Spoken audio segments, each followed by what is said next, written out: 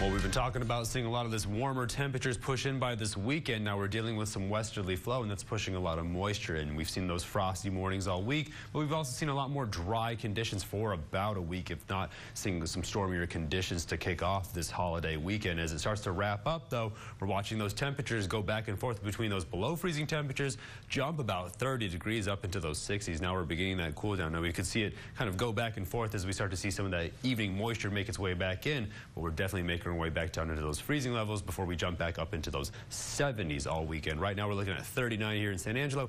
Everybody else joining us in those 30s, and we look across the entire area. Now we're only a couple of degrees apart, but some areas still holding on to some of those 40s. A lot of that moisture just continuing to move through in different pockets and waves, and we're starting to see it break up as we're starting to see the upper level pattern kind of get mixed up as we're watching lower pressure systems push through. Again, this high pressure really giving it a hard time as it makes its way over the Rocky Mountains, letting us know that this cold air is very dense in nature. Now we're seeing those humidity values return, nearly tripling from where they were this afternoon, but those dew points still remaining below the freezing level. So still seeing a good opportunity for a lot of AM frost as we continue to make our way towards the end of 2023 and beginning 2024, where we can see waves of more moisture making its way in. Now the upper level moisture pattern really kind of showing us where those pockets are, and when we see it kind of making its way in from the Gulf Coast, believe it or not, we're seeing a lot of that southerly flow in those evening hours. Now that's what's causing the frost, but we're starting to see this giant pattern make its way through. This low pressure system is the one that's going to give us the problems as we make our way towards the weekend, where we're going to see this high pressure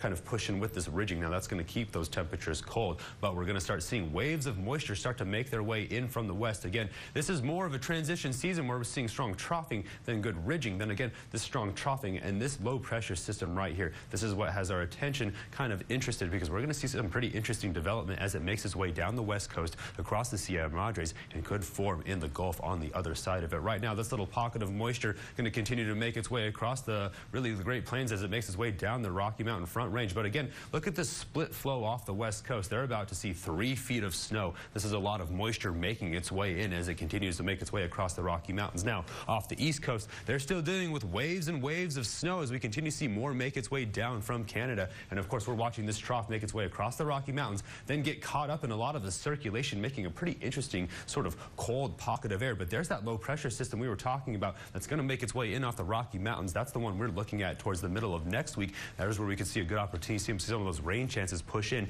about those early morning hours, if not those late afternoons, sort of during that transition season. And then we're going to start to see some of those colder temperatures push in. Now tonight, we're dropping back down again into those upper 20s. Could see it get a little colder. That's where we're talking about that frost. And tomorrow, under that high pressure, we're really going to jump up into those lower 70s. And that's where we're going to stay well towards the end of 2023. So at least it's going to be warm, but overnight, we're going to drop about good 40 degrees into those freezing temperatures. Then by 2024, Monday, the first week of January, we're going to see those cold temperatures return, where we start to see those rain chances increase as we get closer and closer to wrapping up that first week of January. Stay tuned. We'll have more after the break. You're watching KSAN News at 10.